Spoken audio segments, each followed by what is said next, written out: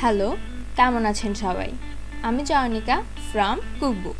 আজকে আমি বানাচ্ছি বাদামের বরফি। তো চলেন শুরু করি।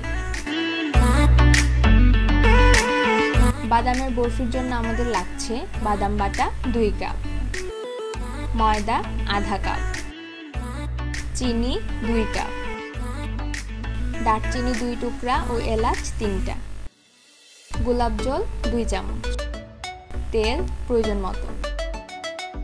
প্রথমে আমি বাদাম বাটার মধ্যে দিয়ে দিচ্ছি ময়দা। ময়দা পুরাটা একসাথে দিবেন না, অল্প একটু দিয়ে মাখিয়ে দেখবেন, যদি লাগে আবার দিবেন।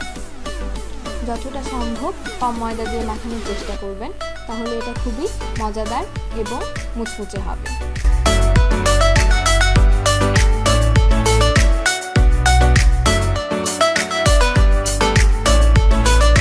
এবার আমি হাতে অল্প একটু তেল নিয়ে বাদামটার উপর মাখিয়ে দিচ্ছি।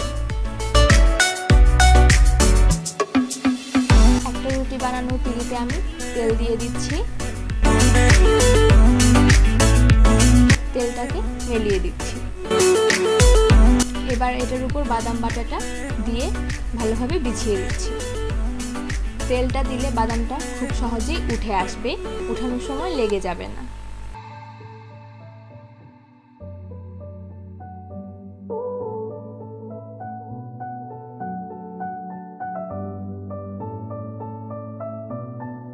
এবার একটা ছুরিতে আমি একটু তেল মাখিয়ে নিচ্ছি কাটার জন্য, না হলে কাটার সময় বাদামটা ছুরিতে লেগে যাবে। এবার এটাকে চৌকো চৌকো করে কেটে নিচ্ছি। আপনারা আপনাদের ইচ্ছে মতো শেপে কেটে নিতে পারেন।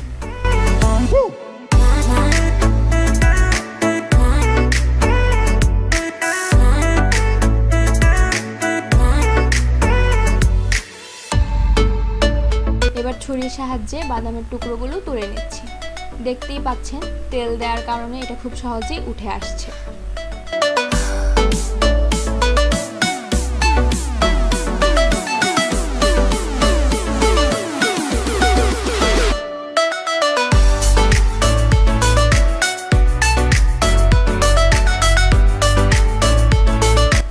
এবার চুলায় একটা কড়াই বসিয়ে তাতে প্রয়োজন মতো তেল দিয়ে দিচ্ছি।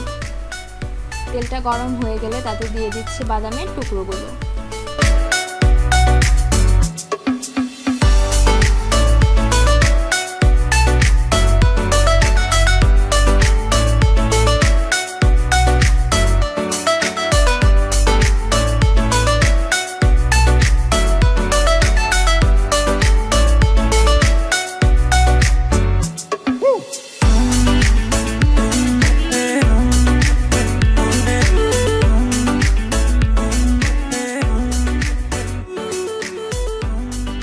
মিডিয়াম আঁচে এটাকে উল্টে পাল্টে ভেজে নেব, সব সাইড সমান করে ভাজবো।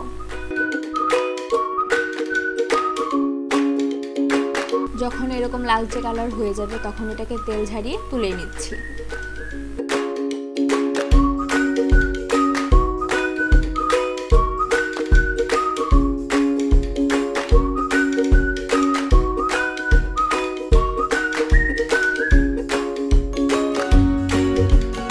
এবার একটা পাত্রে আমি আধা গ্লাস পানি দিয়ে দিচ্ছি।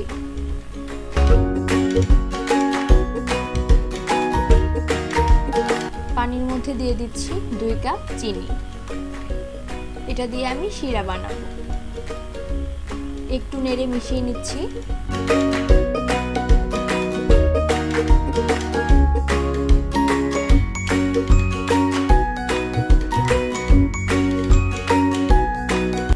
আঁচটা হাই রেখে এটা করছি। এবার এটাতে দিয়ে দিচ্ছি দারচিনি ও এলাচ, সাথে দিয়ে দিচ্ছি 2 চামচ গোলাপ জল, আর একটু নেড়ে দিচ্ছি। চুলাটা অফ করে দিচ্ছি। এবার এটাতে দিয়ে দিচ্ছি বাদামের টুকরোগুলো। মনে রাখবেন শিরাটা কিন্তু বেশ আঠালো হবে। একটু নেড়ে চেড়ে মিশিয়ে দিচ্ছি। শিরাটা গরম থাকা অবস্থায় কিন্তু বাদামের টুকরোগুলো দিয়ে দিতে হবে, তাহলে বাদামের টুকরোগুলোর ভিতরে মিষ্টিটা ঢুকে যাবে। হয়ে গেল মজাদার বাদামের বরফি। বানালে জানাবেন কেমন লাগলো। কুকবুক চ্যানেল সাবস্ক্রাইব করবেন।